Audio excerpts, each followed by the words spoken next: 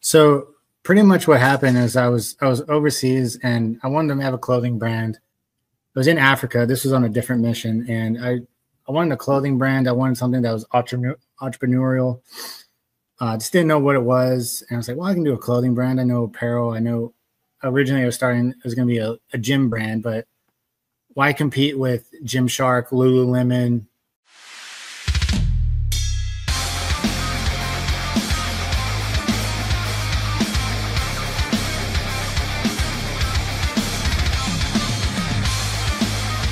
Welcome back to another episode of Beyond the Uniforms, and today we have Kyle. I'm probably going to kill your last name, D'Antoni. Is that right?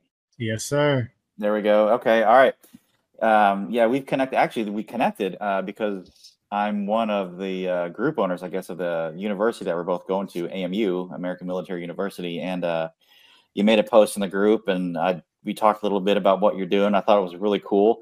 Aside from the fact that you obviously better than yourself, but what you're doing right now with your own podcast and your own apparel line.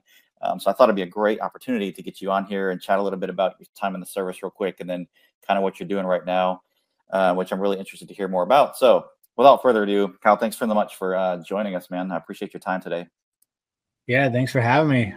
Yeah. It's good to be on shows like this. I love it. Yeah, and that's just one of the things that I really enjoy doing, man. Is just getting to talk to people and just hearing their story and why they started a business or what other, whatever reason that they're on their current venture. It's such a cool opportunity. So, yeah, man, just share a little bit about your time service and what you did, and kind of transition into what you're doing now. Yeah, so I am the owner, founder, CEO, COO, chief marketing, you name it, of 90 Apparel. Was it HMFIC, right? Yeah, master of all, or whatever it is. And yeah. 90 Apparel, I kind of came out with an idea of it when I was downrange. I was in Africa, and kind of just let my mind wander working, and I decided to start a clothing brand. But 12 years in the Air Force, started out at Security Forces, 3PO, and then did about 6 to 7 years in that. And then I went into the special operations side of things, and I became a Dagger, which is Deployed Aircraft Ground Response Element. And essentially what we do is that we provide force protection for AFSOC, Special Operations Squadrons, wherever they're deployed. This could be aircraft, this could be personnel, and we advise the mission commander on force protection measures, conduct force protection surveys, risk assessments, close bound security, stuff like that. And I've been doing that for almost 5 years. Nice. And you're done with that, though, or are you still doing it? I'm still, my DOS is in October. I'm currently on a skill bridge at the moment. Nice. Yeah, it's funny. I didn't even know that. I was security forces too. I did 2001 to 2007. I did my whole time, unfortunately, in a hole called Beale. I mean, it's a great place, but it's like there's a thing. It's like once you're at Beale, like there's no getting out. Like people have done their entire career there, they just can't get out. That's what I always hear. You got to go to like a special duty, or you got to go to like Korea or something. Yeah, the way out. My first station was Mountain Home Air Force Base in Idaho, which is a fantastic base. It's ACC, so very loud, very high operational base. If you've never been to ACC bases, they're very busy. Mountain Home had, I think, 3 squadrons of F-15s at the 366. I absolutely loved it. Met my wife there. She's a civilian, but it's one of the best rated outdoors bases in the Air Force. And then when I went to schoolhouse, and then I went to the 2-7 out at Cannon Air Force Base. Nice. Yeah, we didn't have anything cool. I mean, well, we did, I guess. We had refueling tankers, and we had U-2s. I mean, we had the SR-71s when they were in. But anyway, so I guess enough about that. Now, so you had an idea while you were gone overseas about starting a business in apparel line and all that stuff. Like, what inspired you to get into this?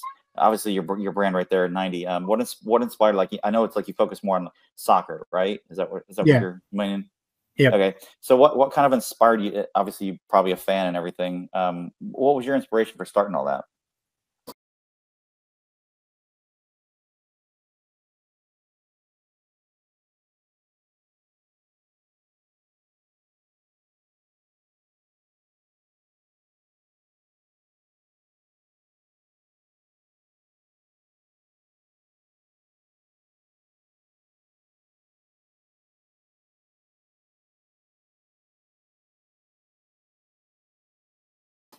So pretty much what happened is I was overseas and I wanted to have a clothing brand. When I was in, I pretty much came up with the idea. Or let me start back. I guess when I was in college, I started working at Hollister and Abercrombie when I was in college, and just it was a job. I had friends that worked there, so that's where I started. And then I went to college and then or continued on to college and went into the Air Force. And then been on 5 deployments total. And my last 3 have been in special operations side of things, soft support, and with the Dagger section. And I was in Africa. This was on a different mission, and I wanted a clothing brand. I wanted something that was entrepreneurial. Just didn't know what it was, and I was like, well, I can do a clothing brand. I know apparel. I know originally it was going to be a gym brand, but why compete with Gymshark, Lululemon, all the other ones, fill in the blank with different veteran branded, Grunt Style and 9 Line Apparel and some of these other ones. But I didn't want mine to be, vet branded, so to speak, with the flag and everything. It really wasn't my style. And so I was like, well, I always used to watch like the, to be honest, used to watch like all the Dom Mazzetti and the Bro Science videos. And I just thought the gym culture was pretty comical. And I wanted to do like a spinoff of that, but it wasn't really working out that way I wanted it to. I was going to originally buy out a company, capital up front, everything like that. And then the guy ended up selling the company before I had the chance to put a bid in. He said that he would pretty much do the exact same thing, but put all my ideas, my marketing, everything into it. And long story long, it was pretty much a crap product. And I was in the hole probably $3,000 up front. And the graphics that they were using were stuff that that was off of, clip art and some of these other, it's just, why would I put my name to it? And I refuse to have my name associated with such BS artwork in that context. And I just didn't want that. So basically I pulled the plug on that. And this is, early on into my entrepreneurial world, I guess, this is probably 6 years ago from now. And then I started a podcast with my friend, who's a professional referee. And we started on Facebook Live, and it was good. We got, a handful of listeners and people asking questions, all sorts of stuff. I played soccer since I could walk, I've done everything except for refereeing. I've made it into the semi-pros at my last base or my first base. Didn't really play because I went straight into training for my schoolhouse, but I made it, and that's what counts. I kind of checked it off the bucket list. I've coached for 6 years, so I was pretty much, I played all since I could walk up into college and everything. And so I was like, why am I making this so difficult? Why don't I just stick to something I know and I appreciate and I follow almost every day? And that's how I came up on soccer. And I told my friends, I said, I'm going to make a clothing brand. And like, oh yeah, that's great. Let's do it. I'm like, okay, well, this is what I want to do. And essentially one by one, they kind of fell off, and now it's, solo ono. Right. So, and that's just kind of how it is at the moment. I like it like that because I don't have there's no other equity from other people that are invested in the business, which is good and bad, depending on how you look at it. But yeah, I love it. Brand's called 90 Apparel. So yeah, that's how we started. No, that's really awesome, man, because I think like a lot of veterans and business owners, like a lot of them have inspiration. Of course, a lot of them, they want to go to college and get a job, and that's what I did as well. But then some of us get that entrepreneurial bug, which I didn't get until later. But when you start going down that path, you realize like, it's a lot more difficult than what it looks like. Oh yeah. It's very hard. And and the other hard thing that I found along the way was that, you've got some people that are interested in what you're doing. They want to partner with you, and they want to start doing stuff. And I don't know if it was like that for you, but for me, because you mentioned people started dropping off, like that's how I came across certain things as well when I was, when I had some people that said they were interested in partnering together. I mean, even now, they want to do some local things, and they want to, you know, do some collaborations, but then when it's time to get down to it, it's like they just either they lose the motivation, they don't realize how difficult it is, and so that it's tough. Unfortunately, I've kind of come to realize, and I'm not going to throw any names out there, but I've come to realize that as I got older, you have to cut ties. And it's a hard pill to swallow. It really is. I'm growing up Italian, so family and friends is something that you hold close to you. And something I've always held close to me ever since I was a kid. Two of my best friends, one of them I've known since kindergarten, diaper days, if you will, almost. And then my other best friend I met freshman year of college, and I refuse to let those two people out of my life, no matter what I do. But on the other hand, there's people where I've kind of been watching a little bit of like Gary Vee and Alex Hormozi and some of these other guys. And something I've taken to heart the last few years is the word value. And I kind of make you think about it, is that what does value mean to you? And I've really taken it, like I really looked hard at it and said, how are the people around me giving me value? If they don't give me value or some sort of internal challenge, maybe, then what are they? If it's just a friend, all right, great. We'll see each other maybe once a month, grab a beer, or, go tailgate, something like that, or play a pickup game or grab coffee, whatever. But what value do they actually bring to me? And there's other people where, like you were saying, that, oh, I want to be involved in this. I want to be involved in this. All right, cool. This is what I require from you, X, Y, Z, different things.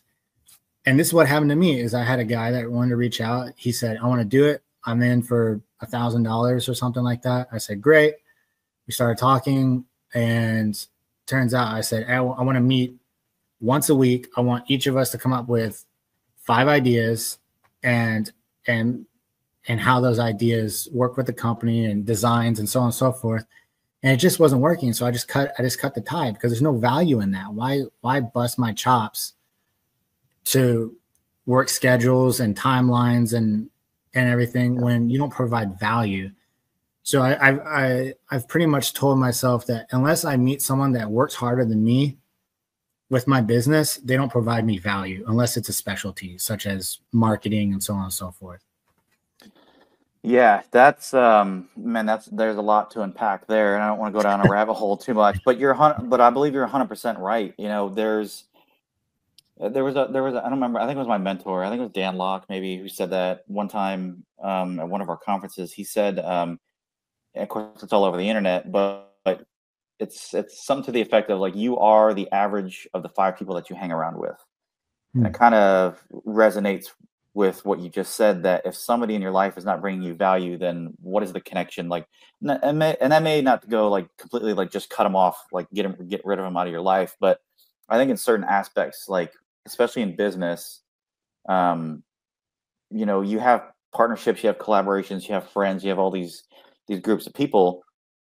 But which ones do you, at least for me, which ones do I hold really close and value that I stay in contact with? Because over the years, what I've found is that there's a lot of other business owners that want to do partnerships, they want to do collaborations, they want to do networking, they want to do this and that, kind of like what you're experiencing. But then I feel like I'm like pushing business their way. I'm making referrals. I'm doing these things. I would go out and shoot video content, and I would write the social media posts, and I do all these things. But then there was like nothing in return, And so it's like, I want to build this thing. Like, I have this idea that I want to build this thing in the local area, aside from, what I'm doing right now with Beyond the Uniforms, but in our own local area. But in this instance, it's going to have a greater impact when I can do it with more than just me.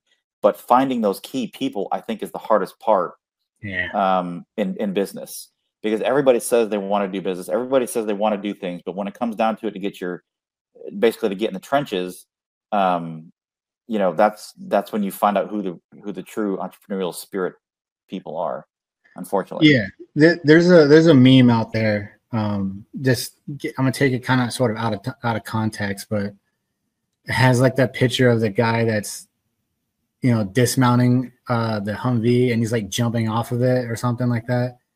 And the caption's like, everyone wants to be an operator until it's time to be an operator. Yeah. I kind of take it the same context as like everyone wants to be in business up until it's time to actually have a business. It's dumbfounding that, you know, so many people have ideas, and, you know, you can credit to education, sure, like not knowing how to do stuff. And YouTube is the best free university there ever is. Yeah. You get a free. I got a YouTube education. So exactly. But depending on who you follow, obviously you got to do your research. But YouTube is fantastic use of knowledge. So if you come back to me and like, well, I love to do this and I have no idea how to do it, I don't have time to teach you. Find out on your own. As kind of sorry as that sounds, it goes back to value. If you come to me and you already have value, that's worth it more. You could work great, everything, and I would love to do that. And you might, you know, you got to bring something to the table. Unfortunately, that's where I am in my part of my business. You got to bring something to the table. And that's where I think value to me means the most. Yeah, that's 100% true. You know, the other thing that I really learned from, you know, people like Tony Robbins and all those other big, you know, influencers is that if you want a partnership, if you want a collaboration, or if you want something, you need to come from a value first position. Like, don't go, and of course this goes across social media. I mean, I'm hit up on LinkedIn all the time, every single day, about, hey, I can get you more followers, and you know the whole spam and stuff. And not to discredit that they're trying to earn business. You know, they're out there doing what they need to do to try to make money. But I don't think it's ever happened where I've actually had somebody come from, how can I help you, or here's something that I can do for you, to start that relationship. They're coming from a value position first. And a lot of people unfortunately don't come from that. It's like, oh, well, I can help you, but why don't you buy into my software or buy into my coaching program? Right. It's like, if you want a partnership, and that's trying to sell something, but if you want a partner, like a true partnership and a true collaboration, then you need to, like you said perfectly, you need to come from a position of bringing something to the table. Like, I am, you know, in the local area here in Dallas, in the Denton area, I'm trying to start this newsletter for the local area, talking about fun things to do, but it's going to be not boring because there's a lot of those newspapers and articles out there already, and they're all boring. They all read like, you know, like the 1800s newsletters that you used to get in the mail. But I'm creating one that's going to be fun and entertaining and highlighting the fun stuff that it's hard to find.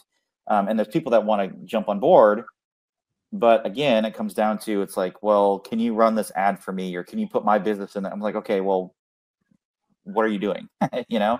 Anyway, I know we can go down a rabbit hole on that, but we won't. We'll save that for maybe for another talk if we hop back on. But I do want to ask, since you're kind of down that road too, I want to, you know, obviously ask you and get another perspective on it. What are a few things, like if somebody were to approach you and want to help you with either your podcast or your apparel company, like what are some things that you're looking for in terms of value that somebody can bring to the table? To my business specifically, or just in general? It could be either or. Like if they're coming to work with you, or if you're looking for a partnership, like what are some things that you'd be looking for as far as somebody? Because I know we talk about like people need to come to the table with value, but some people might be like, what's that mean? Like, what does that look like? So for me, if you have value, that could be education. It's something as simple as education. That's kind of the cliche answer, to be honest. Or it could be passion, right? I have a passion. If someone comes to me, I have a passion for soccer or football, I guess, to be politically correct. Okay, great. Well, you might have a passion for it, but do you know the ins and outs? Do you know the different, what coaches are where? Do you follow the trades, or transfers as they call it in soccer? Do you know your teams, your leagues, just stuff like that? That's value. If you come to me and like, oh, I love Manchester United. Oh, okay, cool. Who's your favorite player? All right. I like their colors. Okay. Doesn't really give me value, man. Like, wait, we can talk sport all day, but you got to be able, at the end of the day, it's like anything when like, you got to be able to hold a conversation, you got to be able to network and stuff like that. So, someone that I would personally be looking for is someone that I've always been told, and I believe this too, something I'm still looking for is that if you're going to hire to someone else or hire someone, it should be someone that does something better than what you do. So for me, I am trash at marketing. So my person would probably be a marketing person. It might be an accountant. It might be graphic design, for example. I'm more of an idea guy and a networking guy and a management side of things. That's what I like to do. So for me, value is bringing something to the table that I don't already have, or you do it better. Gotcha. Okay. Yeah, that makes perfect sense. Hire, I don't remember who said it, but hire the people that do the things better than you. I mean, that's perfectly said. Yeah. Because you can't be an expert in everything, right?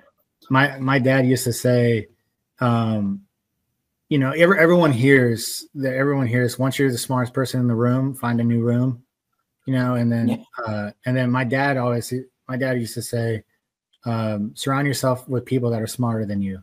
Mm-hmm. And I think Alex Hormozy says it all the time like that. So, and I truly believe that. Yeah. Yeah. Cause that's how you grow. Yeah. I mean, you surround yourself with other people that can lift you up and take you to another level that you're not at. Now to kind of wind down, as far as the podcast and apparel, you have guests that come on your podcast, like who fits, like what kind of people are you looking for to get on your podcast? Like if somebody listening to this, like how can we help you get some more guests on your podcast?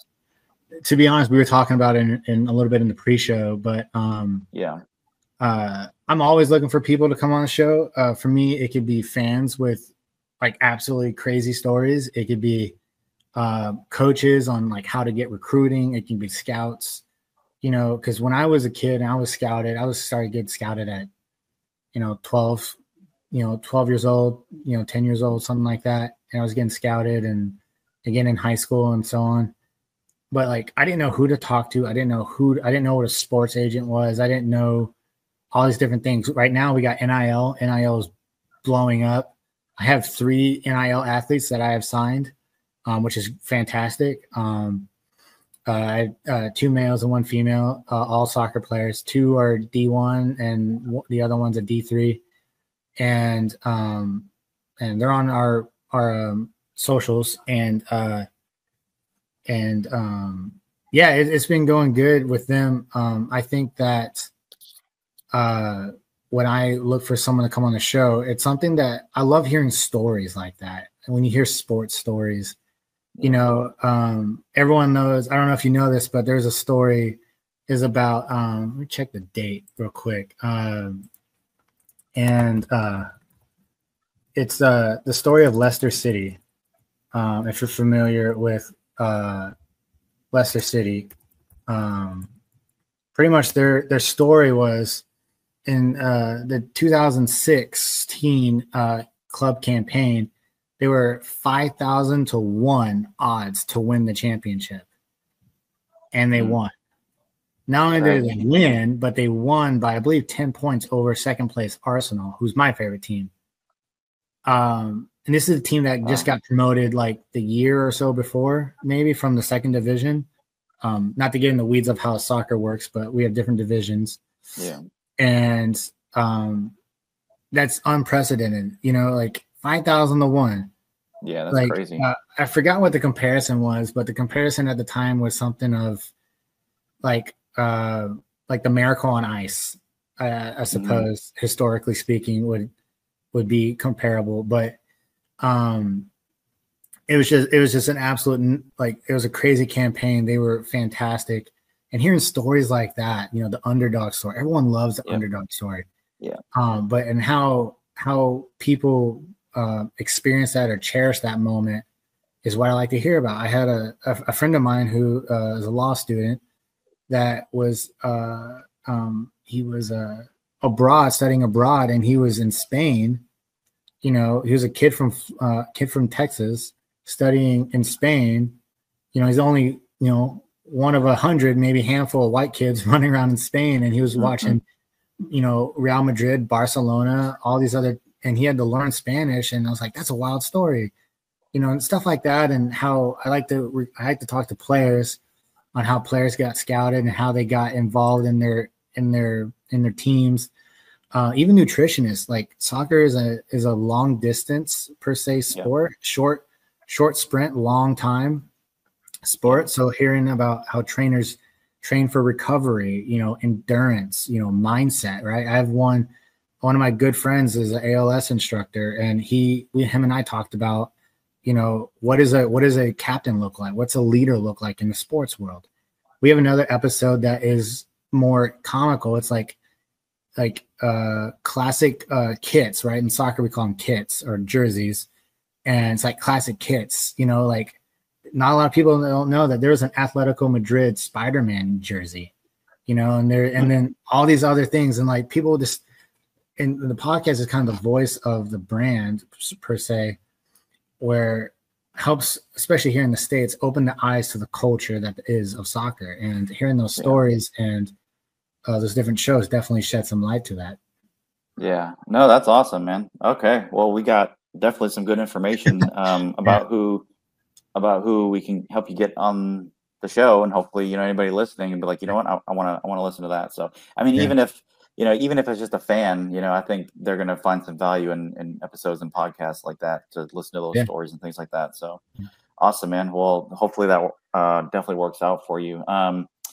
Last question, man, is anybody who wants to get a hold of you or reach out to you to learn more about your apparel brand or to get on your podcast, what's the best way for them to do it? Yeah, for sure. So I'm on all socials, LinkedIn, Kyle D'Antoni, Instagram, Kyle D'Antoni, Facebook, Kyle D'Antoni. And then, last name is spelled D'Antoni for those that don't know how to spell D'Antoni. And then on Instagram, I'm probably most active on Instagram. It's 90 Apparel or 90.apparel, soccer culture brand. And then we're also on Facebook. And then on TikTok, it's 90. I think it's called 90 Media now. I think I had to change it. And then last one is Spotify for the podcast. We're on all streaming platforms: Spotify, Apple, Google, you name it. And it's Inside the 90 is the podcast. Okay, cool.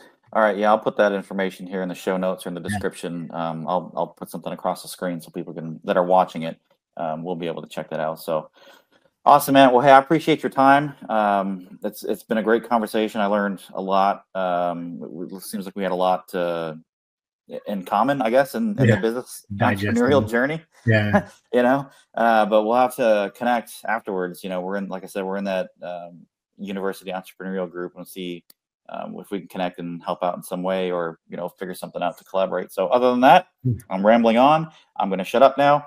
But we appreciate you, Kyle. Thank you so much, man. And God bless, and good luck on your business. Awesome. Thanks for having me.